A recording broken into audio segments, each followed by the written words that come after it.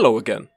Even at the end of a world, our paths cross once more. Dear viewer, I have a question for you. What do you think a world without women would be like? A reality where those of a female denomination disappear or die under mysterious and sudden circumstances. The fetid gremlins of the manosphere would likely rejoice. No more femoid drivers on the roads, am I right, fellow virgins? To these folk, I would retort with a message divined by God himself.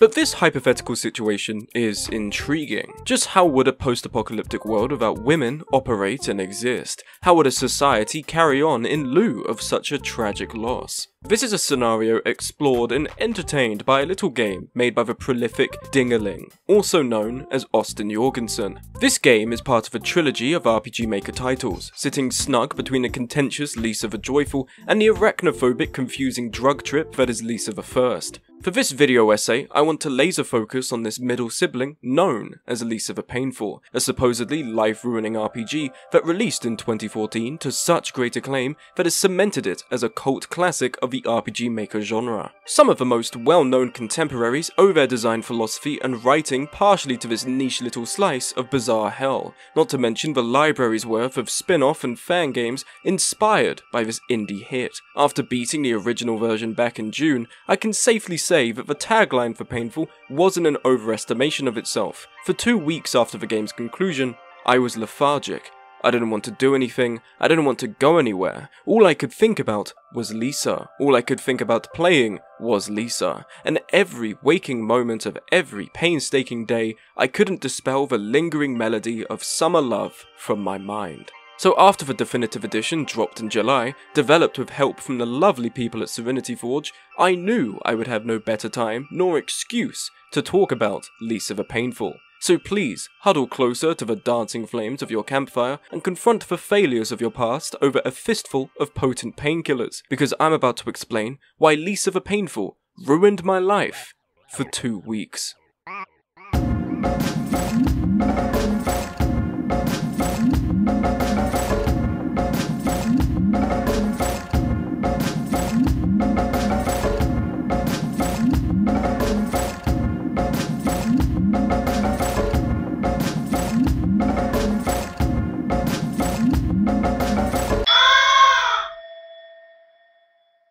A lot of RPG Maker-esque titles following Painful tend to embody absurdity to a profound degree. There's this little niche game called Undertale, you probably haven't heard of it, but it's known for its cast of bizarre characters that involve the player in many a goofy situation that would seem far removed from the tone of the central narrative. You see this in similar titles such as Everhood and Omori, games where NPCs behave in peculiar fashions that wouldn't be out of place in the early years of the internet, when Rauer was I love you in Dinosaur. For the most part, it's creative, interesting, and a good way to sober up from the weight of a main story. However, I can't really say that a lot of it is funny. I think a lot of people find sections of these games funny in the sense that you can detect there's a joke there, you can discern the anatomy of a comedic bit, but it summons very little from you. Maybe my comedic standards are higher than the average internet plebeian, which would make sense because I am the most hilarious guy. So colour me surprised when Painful, a game that is almost a decade old by now, made me unleash my gay little hyena laugh on stream for all 2 viewers to see. You should buy these scissors. In my head I said, you should mind your own business. But in a moment I ended up saying, shut up!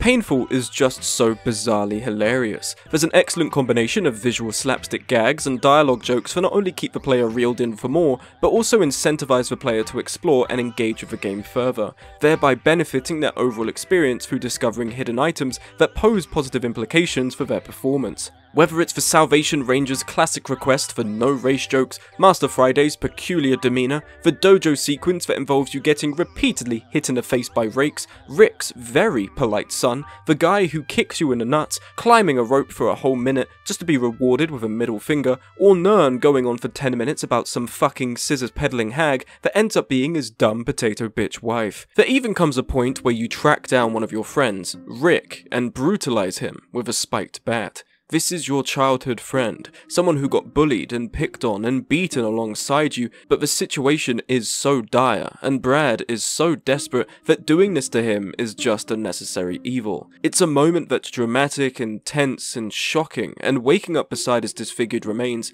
leaves you absolutely speechless for a moment. And then 5 seconds later after walking right, this happens. Haha, I see you. Ha ha ha ha. Didn't see that coming. All of these moments are jarring enough to stand apart from the gloom of a narrative without compromising the sanctity of it. It also doesn't ever feel like stuff is being done completely at random, that there is some coherence or thought to the jokes being made, which can't be said for all the comparisons being made here. But this potent hilarity isn't sourced from nowhere, in the same way Brad's disastrous hairline wasn't an anomaly, but instead a result of some serious stress at home. This comes from the bright and vast cast of characters. Lisa the Painful totes a large cast of characters, and I'm not just referring to the NPCs. During your treacherous journey, you'll stumble across many a colourful character pursuing many bizarre and interesting professions in the wastelands of Olave. The first, of course, is Terry Hintz, the lord of the tutorial. The guy's got many fans, and it's only through the sacrificial kindness of his bleeding, golden heart that he decides to accompany you. The second would be Nern Guan, a self-proclaimed historian who would have made a great video essayist on YouTube if the internet was still around. The third of your party would be Olan, a wandering drunkard archer that's happy to tag along for as long as there's good times and good drinks to be had. Some of you may be wondering about this guy. Why wouldn't he be the third?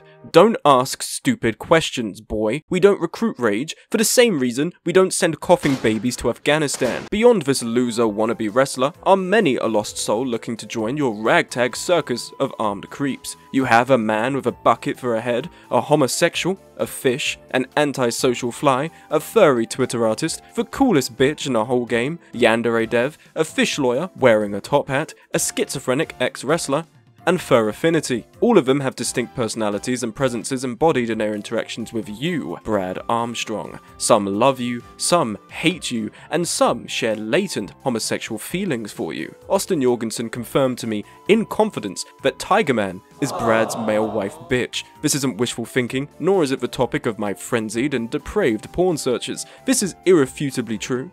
And you're just going to have to deal with that. Every encounter and crossed path feels curated and tailored specifically for the best first time experience possible. This makes sense. Painful is an extremely linear game where certain areas and story beats can only be experienced in a set stringent order, but I'd take this any day over the heaps of procedurally generated garbage the AAA industry tries to peddle as modern innovation. Would you rather have a sentimentally salient first time experience that places the game in your own personalized hall of fame for you to reflect upon fondly, or a product that replaces all opportunity for personal attachment and recognition with algorithmic generation posing as technological advancement? Yet the depth of this intriguing cast, as well as the splendor of this ravaged post-apocalyptic world, can't be appreciated like this without the necessary presentation. On paper, this all sounds great. But this isn't a book, it's an installment in a budding interactive visual medium. Get that nerd shit out of my face. No, my dear viewer, the true extent of these characters' significance is realised through the music and art direction. For the uninitiated in my pitiful existence, I am something of an art curator, a savant, an enthusiast. Why, just take a look at my search history. Only the most talented are worthy of my lingering gaze. So when said lingering gaze passes over Lisa the Painful, it sends signals along my optic nerves to my occipital lobe and delivers information for my aesthetically pleasing smooth brain to decipher. And the information is as follows. It's ugly. Painful's absurdity doesn't just stop at its humour or its cast of mentally ill societal outcasts. NPCs and enemies have ridiculous faces and bodies with laughable hairlines to boot. Even the supposedly handsome look like they're made out of wet plasticine and melting wax. The environments are bleak, formed of open stretches of tundra with the occasional cliff face and cave tunnel system to interrupt the monotony. My summary of Painful's visual presentation isn't a critique, it's praise. Lisa the Painful presents a world that is completely devoid of purpose. No jobs, few hobbies beyond beating strangers to death, and nothing but a couple pockets of strained civilization. What we would associate with humane living, with a humane existence, was lost long before the game started. To be in a world that looks as alien and unwelcoming as Olave works really well. Those that survive the Flash are but the remains of once civilized people, their violence and savagery unrestrained by societal norms and the hefty consequences of violating them. Gang members look fierce and weird, so alien to the idea of peaceful resolution that a swift thrashing is the only viable option. The monstrous beasts you encounter look even more troubling, amalgamations of malice and hatred that manifest in the most menacing of forms. A fast food employee stuck in a costume with a head made of minced meat, shadow people lurking in the dark caves, ferocious canines running loose that must be vanquished for the good of the people, and the fleshy horrors of the joy mutants. Bodies contorted and distorted by grief and failure into such horrifying forms and shapes that comprise all they are now. Testament to unrelenting violence that are impulsive, unstable, and capable of murder. The environments may be bleak, but they're not uninteresting. You'll stumble across gyms, dojos, gang hideouts, gambling halls where bets are placed on people's very lives, islands of literal garbage inhabited by the most unsanitary yet most friendly citizens in the entire game, and numerous bars, shops, and inns. All of these locales and amenities are scattered across the sprawling world of Olave. Swamps, snowy mountains, sand dunes, and stony cliffsides all encompass the realm of which your terrible journey takes place within. But while my eyes are relaying this information to my brain, what are my ears doing? Well, the sound waves travel through the ear canals to my eardrums and vibrate 3 tiny bones in my middle ears, which then moves the fluid that bends my delicate hair cells, and the vibrations of these cells are converted into nerve impulses. So what do these impulses tell me? It sounds ugly. I'm not able to use half the music of the OST for the video because of how ridiculously chaotic it sounds. If you played these to a Victorian child, they would explode End of Evangelion style. Of course, I think this is, again, a piece of praise for Painful. For such a weird world, one deprived of the typical instruments and utensils we'd have in the civilized days, it makes sense for music to be these jarring cacophonies for both fights and general areas. I Am Satan is one of my favourite tracks because it's both rhythmic enough to be discernibly enjoyable, yet still weird and utilises a fucking chiptune laugh as one of its main instruments. Whatever Austin is smoking, I need some of that stuff. War Season, War Season. Nothing makes me want to get involved in gang war shenanigans more than War Season. Ruling, classic, absolutely. Really makes me want to beat up a dog. All Hail the Fishmen is a song that uses chains. Chains. Men at Work makes me feel like I'm going to have a heart attack in a construction site. But the music isn't just this bombastic battle track. How can you discern the highs without the lows to compare them to? Walking through stretches of the wastelands will accompany you with some mellow trumpet playing. Journeying through the caves will play some creepy, quiet music. Hell, some of the fights aren't action-packed brawls against formidable foes, but instead desperate, pitched battles against affronts to the human condition. Fighting a joy mutant is a calculated risk for reasons we'll talk about later, and the music embodies said risk. Even if you're unaware of their lethal potential, you're still uneasy when up against them. How can you discern the motivations and strategies of a crying and screaming sack of mutated flesh? But of course, we'd be remiss not to discuss the piece de resistance of Lisa the Painful. Summer Love. Summer Love is a track that haunts me. Its use in the beginning of the game, played to a far more upbeat and fast tune just to be cut off by the catastrophic beatdown Brad gets, sets the tone for just how things are going to play out from now on. From that point on, the track is slower, more melancholic, a reflection on days long gone that you're unsure were better or worse than they are now. It's the music of a mind pondering so many unanswerable questions while wandering aimlessly through the sandy expanses of Olave. It's ambivalent and God, it just sounds so good. It's the crowning achievement of this game musically. There's never going to be anything more evocative of Lisa than Summer Love. And child abuse, but we'll get to that later. Both the pixel art and music work in tandem with one another to create atmosphere and evoke feelings from the player. How one looks and the music that accompanies said looks weighs a lot in the player's first impressions of a character. Fighting Tiger Man with this epic score in the background makes me feel like I'm truly fighting some warrior champion. that he is a fearsome foe, whereas fighting Han Tsunami's 7-strong group in the bathhouses is a menacing affair in dealing with ruthless and cruel men. For someone who was, at the time of the original, not really well versed with making music, Dingaling channeled their inexperience into one of the most bizarre, memorable, and frankly brilliant soundtracks I've heard. But Mr. Jorgensen, you made a fatal error. There's a little track that plays in the gym called Work Harder. This track in the original is a rather comedic use of a Shenmue 2 grunting sound. It's far from a good song, but it's not meant to be a good song.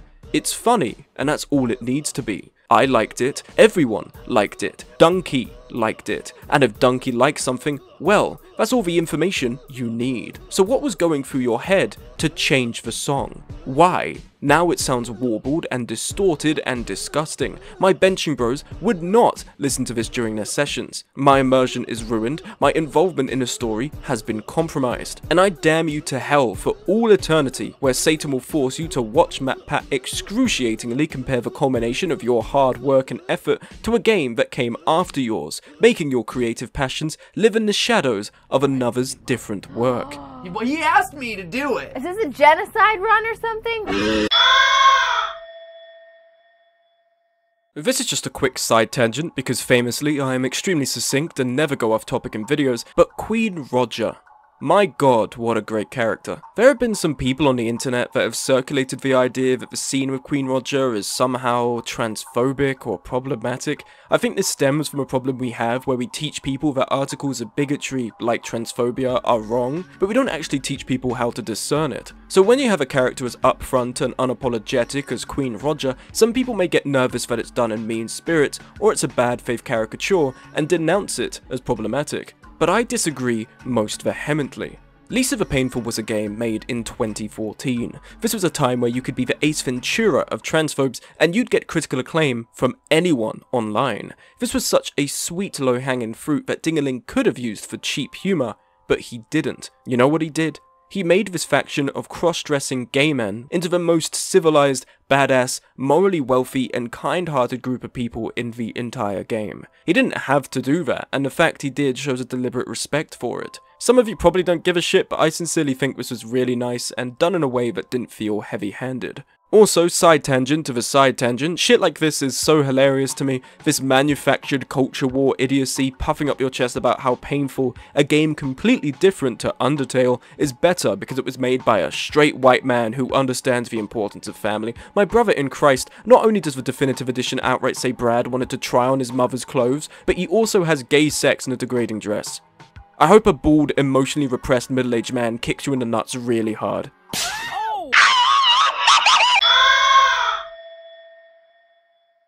All of this stuff is great, it's good, but what about the game? How does Painful work mechanically? What is there to work with? I'm glad you asked, dear viewer, because Lisa the Painful, mechanically, is an extremely satisfying game. Playing Painful involves two things: exploring and brawling. Oh, my bad, bro. The first part is generally how you traverse the world. Your journey is split up into 3 different hub worlds that connect to smaller individual areas via caves and entrances. To advance the game, only some of these are mandatory, and the player can investigate the other zones or ignore them to their heart's content. Those who roam with curiosity guiding them will find a wealth of new supplies, new party members, and funny little interactions for them to enjoy.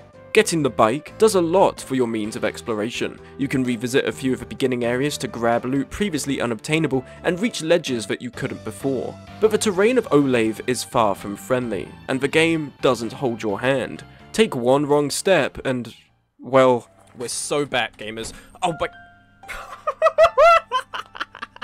There's also a number of towns and settlements around the place that offer you the opportunity to outfit yourself and your party with better gear. By cashing in your stash of sultry porn magazines, you can improve your party's standings in battle. Visiting these places also grants you some healing and combat items, like pots of soup to heal, or diesel generators to gift your enemies with a few doses of delicious cocktails. This, of course, is only possible if you have bottles. These glass receptacles may seem fairly innocent at first, but collecting them not only allows you to use these in-town amenities, but can also be used as weapons in lieu of other alternatives. While the amount in the world are finite, you can always get more by purchasing some alcohol from bars. Keeping your local businesses up is an important civic duty after all. But eventually during your exploration, you'll encounter men of disagreeable inclination and will have to brawl it out to see who lives and who dies. You play as Brad Armstrong, a martial arts teacher with his own body as his weapon. Being able to combo in the turn-based game wasn't something I thought I needed,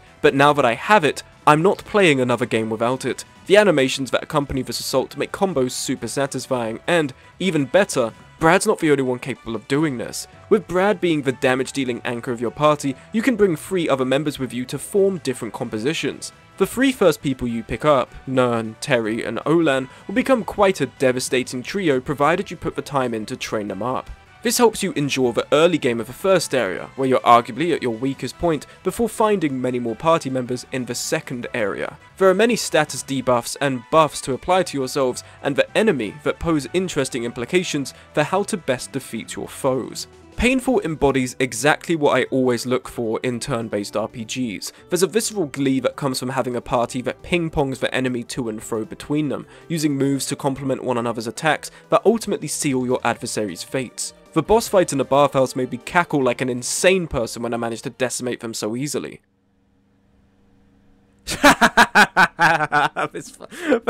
Here I was thinking this would be a fucking struggle. For such a linear game, you get brought back to play again and again by just how fun it is. Now, you might be saying, Smug, you dumb bitch, all you've been doing is talking about how much you love Lisa the Painful. I thought you said it ruined your life. And you'd be right, dear viewer. It did ruin my life. A big part of that is down to the narrative, something we'll get into shortly, but part of it is also owed to the sheer difficulty of the game. Mechanically, Lisa the Painful can be considered a difficult game for the many choices it puts in front of you. One of these choices revolves around the scarcity of resources. With no real healer class in your available roster, you're going to rely on finite items to heal your HP and SP. This costs magazines, and the good stuff isn't exactly cheap. Low HP and SP limit your ability to fight well, so ignoring it isn't an option either. One potential choice is using a campfire, a resting point where your party can fully recover for free. Sleeping out in the open, however, is dangerous business, and you may wake up to a party member being kidnapped or your items being stolen. You can negate this by sleeping at an inn, but this costs a few magazines, something that early on may be too precious to cough up. Knowing when to use your magazines and when to hoard them can also be a tricky dilemma, exemplified in the Rhodes Scholars encounter. After a brief visit to Factory Town, you are ambushed by a 5-strong gang of hooligans. You have the option to cough up all your mags, and in return, they'll graciously let you and the town be. You either still have a lot of mags that you want to keep for some crucial healing items, or you don't have any because you spent them all in town. Refusing to comply or not having enough magazines will prompt the Rhodes Scholars to pummel you into dust. This fight is extremely hard because of the plethora of moves the gang has to stun your party and knock them over, taking away crucial turns that could be used to win. If you lose, and you most likely will lose, the gang will take all of your mags and then go destroy the town, depriving you of a potentially key area to trade. There are a set of firebombs in the town you can employ to deal with the enemy, but this also poses a dilemma. Should I use them here, or should I try fighting it out normally and save them for a potentially more troublesome enemy? There's a really nice quote from H-Bomber Guy's Deus Ex video, where he says that games that present you with meaningful choices should make you a little nervous when you get new equipment, and Painful does that really well for items such as firebombs, fancy perfumes, and a little something called joy. What made my life particularly stressful for this fight is that Brad was suffering from withdrawal at the time. Withdrawal is a status debuff where generally Brad becomes weaker. His combo moves do almost no damage, he goes last in the party, and his HP and SP are lower. This can be remedied with a delightful little blue pill called Joy. This grants an insanely powerful buff to anyone who uses it, greatly increasing your chances of critical hits as well as damage output. Using Joy helps you when withdrawal has struck at a pretty inconvenient time, but it also means in the long run you're going to become pretty dependent on it, which is only going to hurt you. Joy is also finite, and the more you use it, the more Brad is going to get withdrawal symptoms, and the more often you're going to be put in a difficult spot. And just like addiction at first, it can be hard to endure that longing ache, but over time, it will become less and less troublesome as Brad and his party get stronger and stronger. It's a really neat mechanic that contextualizes the narrative in your actual experience of the game instead of it being a source of ludonarrative dissonance. Speaking of joy, these guys. Hello! They're tough, scarily strong, and will get in your way time and time again. But did you know, however, that they're also TikTok chiropractors at heart? That's right, they'll snap your neck. These moves can come at any time during a fight, in the same way withdrawal can strike at any moment. Killing them often gets you some delicious joy, which can be good for consumption or for selling at high prices, as well as access to other items you may need. Not all of them are compulsory fights, so engaging a joy mutant is a calculated risk, and my god, you better be good at maths.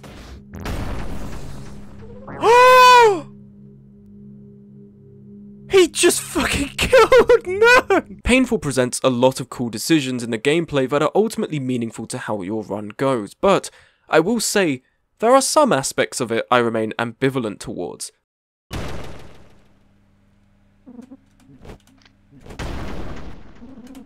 Because this thing sucks dick.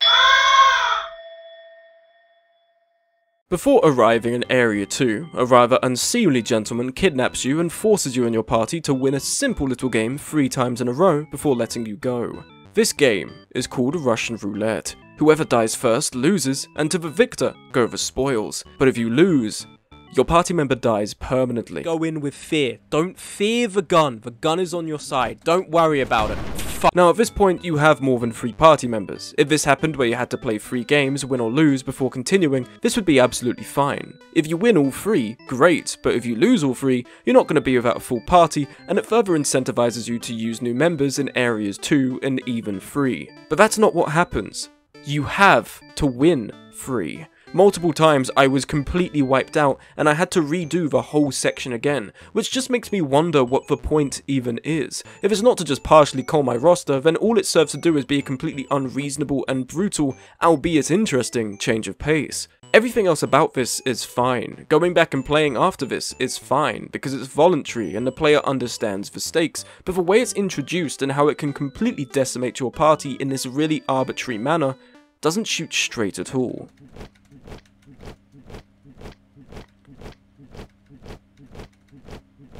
Fuck.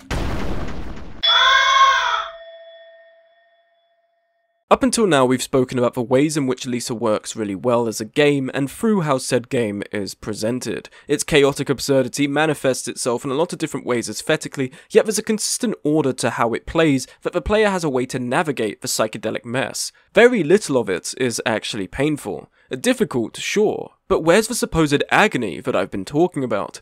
Well, I've got it figured out. How Painful plays is alluring, its art and music are inviting, and it all works to usher in a false sense of security, to deal the true excruciating pain I've been talking about this whole time.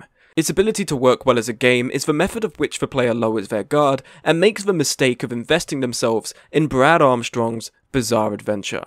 The story begins as any good story does. Child abuse. A blink of an eye and you're in the arid wastelands of Western Olave, and before you is a vulnerable child. Not just any child though, the last human girl in a world without women. Brad takes it upon himself to raise and care for his adopted daughter Buddy in a world full of cruelty and violence, one inhabited with plenty of Minecraft YouTubers. After caving to his drug addiction once more, Brad wakes up after blacking out and realizes his home has been raided and Buddy is gone. With that, the world crumbles into chaos, and your mission as this washed-up martial arts instructor is clear.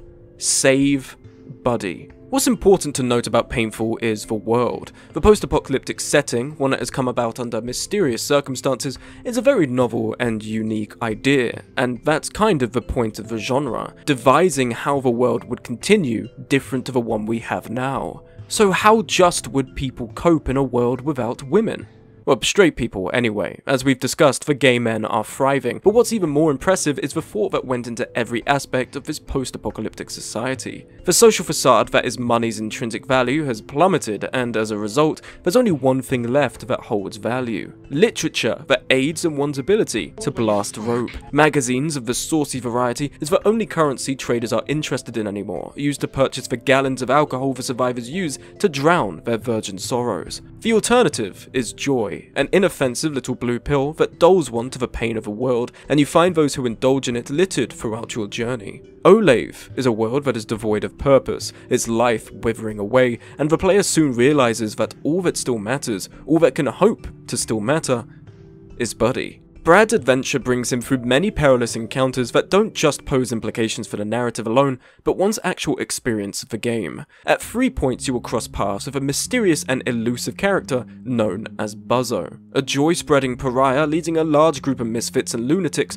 all donning smiling masks. At every junction, Buzzo offers you a choice of increasing severity. 2 of them are gameplay sensitive. Either you give up one of your arms, thereby increasing the frequency of withdrawal and permanently lowering your stats drastically, or you let Buzzo execute some of your party members and steal all of your inventory. At the moment in which these dilemmas occur, you likely have your best guys equipped in your roster and have done a ton of side content to get the best loot. Do you want to further hinder the one constant to your party, or do you want to sacrifice your party's specific capabilities? But a third one, rather amazingly, manages to prove just as difficult without posing any gameplay implications.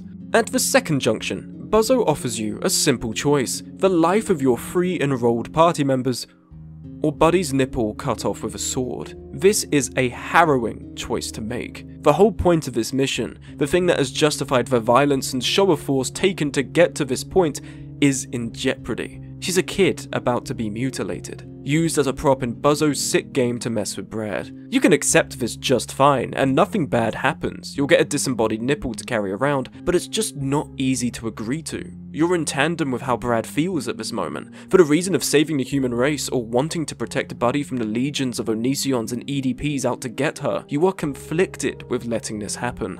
And what works really well for the story of Lisa the Painful are the characters, specifically Brad's troop, the antagonists, and Buddy. The way the events of the plot are arranged makes it feel like these are extraordinary events happening to ordinary people. Sure, Brad is able to Hadouken the shit out of his foes, but he's written to be a mentally ill, fragile man doing his best in a cruel, cruel world. An abused child who is doing his damnedest to stop another child being used for horrible, disgusting things. Because, let's be real for a second, repopulating the human race involves activities that a child shouldn't be within a mile of. Activities that, unfortunately, would likely not involve consent. The issue is bigger than the fate of one little girl, yet in a story that is so revolved around the fate of the individual, you're united with Brad in this idea that it's not an acceptable way to view Buddy. She's just a kid who, completely independent of her thoughts and feelings on the matter, gets saddled with the potential fate of a world. This becomes a point of contention between Brad and his surviving friends, Sticky and Rick, who wanted to give Buddy over to the rando army because they would know what to do with her. You can understand the motivations of such actions, even if they do embrace the possibility she's going to be taken advantage of and used. But you can also again understand Brad's opposition to it. Even if you can't condone the violent reprimand he delivers upon his ex-friends, you understand the reason behind it. What really invested me in the story of Painful is this really intriguing meld of the past and present. Painful follows on after Lisa the First, a game that details the psychedelic experiences and thought process of a traumatized and abused child who eventually decides to conclude her own existence. It's annoying as hell that YouTube censorship makes me talk about something really tragic and poignant in such a hackneyed manner, so some mobile phone scam ad feels comfortable playing on my video, but regardless, this is the terrible glue that holds the cast of Painful together in this torturous web. Brad's guilt is made evident throughout the game. He's constantly greeted with flashbacks and visions of Lisa herself, an eternal torment of the kid he couldn't save. It explains why he's so hell-bent on saving Buddy from a similar fate, even if part of his net good may stem from his own desire to redeem himself. This is quite a literal example of how he can't escape his past that works well, a direct fusion of the past and present, but what I like even more so is how all of those he knew in his childhood play key roles in his adulthood. His childhood bullies are the side antagonists that seek to harass and interrupt his mission. His childhood friends betray him and steal away Buddy. His student and adopted son, Dustin, is Rando himself. It's an excellent metaphor executed brilliantly that further shows how inescapable the past is for Brad, that even in this supposed new lease on life, the articles of guilt still seek to interfere and obstruct him from redemption.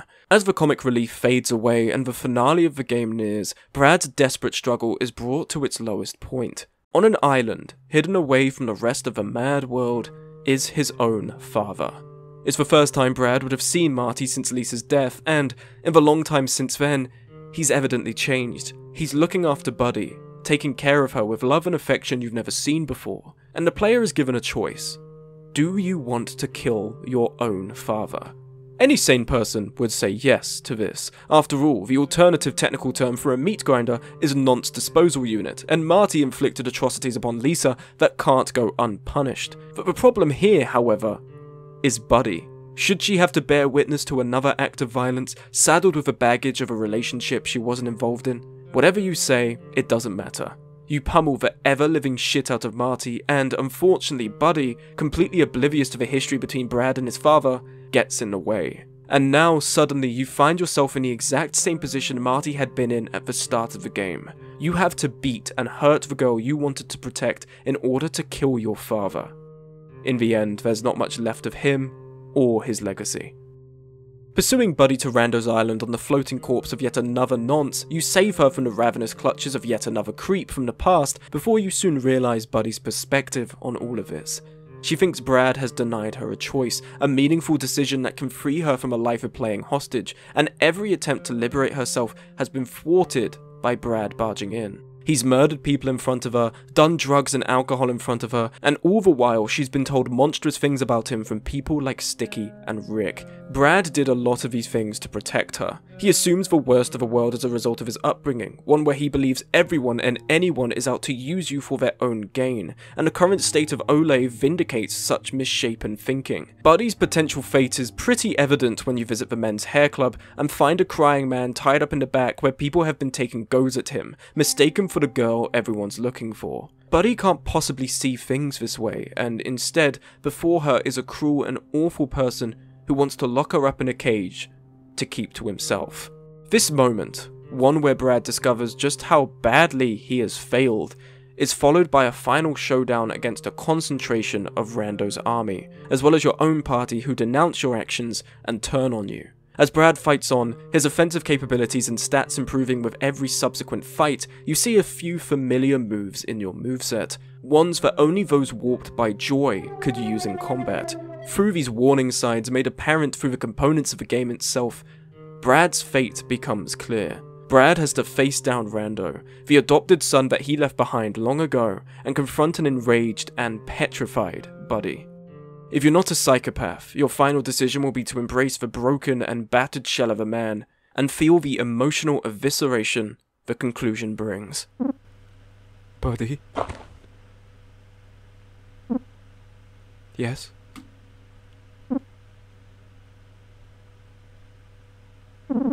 Did I do the right thing? I fucking hate this game so much! I hate this game. Fuck you, Dingaling. Lisa the Painful is a tragic tale. A story of good intentions that pave a circular unending road forever feeding back into itself, damned to torture future generations of the pain predecessors sought to spare them from. In Brad's most earnest efforts to save Buddy from a world that wanted to eat her alive, all he did was alienate her from childlike innocence and unknowingly hurry her into a violent, bloodthirsty living. The demise of Brad's humanity, ushering in the torturous existence as a being of violent impulse, is a bitter conclusion to the story. All you can do is sit there and listen to that mellow music and confront the hollow, bald man-shaped hole in your heart. Painful let me experience and invest myself in a brilliant story that, after beating the game, I didn't think at all could get any better.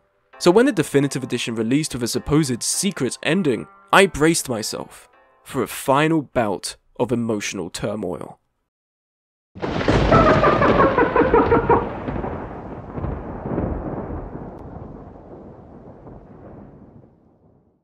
After seeing this video on my feed and looking at the first steps, I discovered that after constructing the boat to get to Marty's island, you can go back to the very first campfire and rest. Doing so traps you inside an insane nightmare that makes the most of the Unity engine for this game. One of your first fights is against the Crow of Remembrance, the system of which you save, and it works well as a metaphor also. This fight is Brad bracing himself to reflect upon the trauma of the past, to confront the 1,000 faces of impotent rage that the song is named after.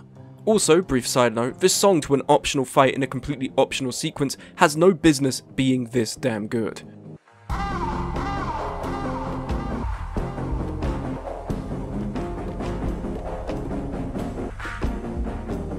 After beating the Crow, you're confronted with a genuinely starting jump scare of Buzzo and the song One Mask of Infinite Rage. Oh my god. What the fuck? Also another good metaphor, where all of these indistinguishable faces of those Brad has wronged all fuse into this one representative mask belonging to the guy that insists on pursuing him to the ends of the earth. Buzzo is a fantastic character that serves the metaphor of guilt coming back to always stop Brad in a really, really good way. The reason he's so pertinent to the plot is because he was Lisa's best friend in childhood, and had feelings for her. This person adjacent to the horrid tragedy of the Armstrong family becomes the bane of Brad's existence, this almost supernatural phantom of guilt that always manifests itself at the worst times to thwart and torture Brad. You can't fight him because you lose. You can't reason with him because you lose. You can't escape him because he'll always find a way to find you. The nightmare continues, revealing how Brad ran away with his grandfather and the conversations he had with his bitter father leading up to his departure, before he's confronted with this monstrosity. The manifestation of Marty. And genuinely, this becomes the crowning achievement both narratively and mechanically of Lisa the Painful. How the fight works is as follows. Commencing an assault on Marty involves 3 phases. The first is a fight against shadow versions of your party, the second against a group of Marty's spiders, and the third against Marty himself. Upon reaching Marty, you realise just what a severe undertaking the ordeal is. You have 100,000 health to whittle through. Destroying the disgusting sacs on his fleshy mounds gives you nourishing sac fluid, an important tool for later use. You fight on until an animation starts playing, where Marty grabs one of your party members, drags them down, and your party member awakes in a cavern of wrinkled and hairy flesh. From the undergrowth of layered meat, spider legs latch onto the member and drag them beneath the surface into the depths of the horrid beast. They disappear, a petal floats down from the sky, and the game informs you that the party member has been consumed by Marty. They're not just dead, they're completely undone. This animation is so grotesque and horrid that fighting him becomes way more terrifying than any Joy Mutant could ever be. The intended approach for this fight is, every time you flee from the battle to escape Marty's consumption, you have to restart the assault. The nourishing sacs allow you to level up under-leveled members to the highest level of your party, meaning that you have your entire roster up until this point to employ in your offensive. With every retreat, however, the enemy gets harder. Shadows are able to reflect damage and eventually will KO your party members upon death. This motherfucker called Tricky Ricky arrives with the spiders, ones that now begin to bear the heads of your consumed party members, and he'll proceed to buff his own team and heavily debuff yours. All of this struggle just to get another shot at besting the cruel manifestation of your father. I've seen some contention about this fight online, with some people saying that it's too much to be fair, that having to go all the way back up through the first 2 phases is padding, and so on.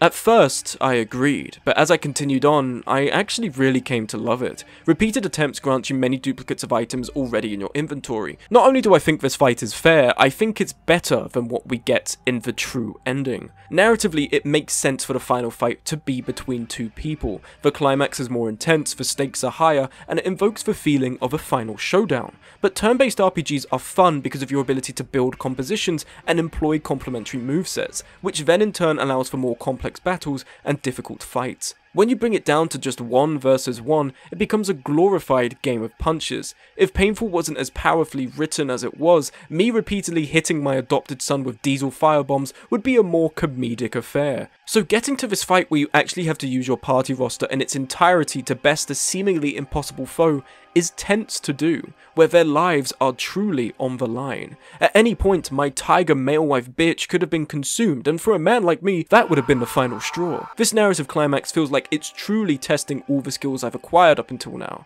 and that feeling was exemplified when this motherfucker's head started bobbing and began to permanently drain my stats every single turn. This fight also, again, is a brilliant metaphor for Brad's likely physical altercations with his father. Every time he wanted to stand up for himself, it was an exhausting affair of building up the courage to challenge someone far taller and more imposing than him. A fight where his strikes did little, and in order to recover, he'd have to run away and flee the battle before building up the courage to try again.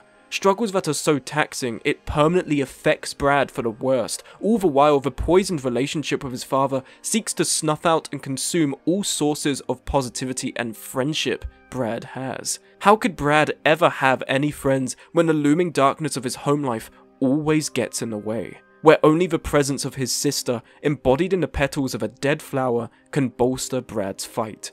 The nightmare concludes with a young Brad talking to his sister one last time before running away, laughing about their doomed situation, and for a moment there's a lapse in the impenetrable fog where it seems like Brad has found peace. A second where the broken man has found closure. In confronting his most terrifying demons, he finally is able to face the truth and better himself for it. But Lisa the Painful isn't a happy game. There's no happy ending for someone like Brad. Returning to the surface, you find the decaying remains of Marty that speak a few final haunting words.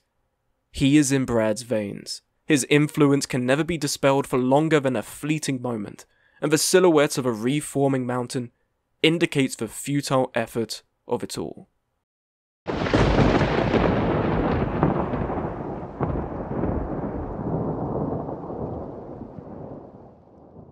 Now, is this a secret ending? No. You wake up and your party members are dead, likely killed by Brad during the night, and the game still ends as usual. Advertising it as such is a bit misleading, Ted Dogger, and if you ever do something like this again, I am going to headslide your entire family. But not only does it give us important insight into Brad's mental state and past, it also combines with the true ending to give us important lessons. The cycle of abuse makes monsters of children and adults. One's perspective can misinterpret even the best of intentions as evil, and what you're taught can truly become what you are. Brad was taught to assume the worst of the world, and because of that, was so ready to abandon it to save Buddy. But as a result, Buddy was taught to fear everyone, and soon came to revile one of the few men who truly wanted to keep her safe. And at the end of this video essay, one that was both painful to write and edit, this is why Lisa the Painful ruined my life for 2 weeks. And after that, well, what else is there left to say?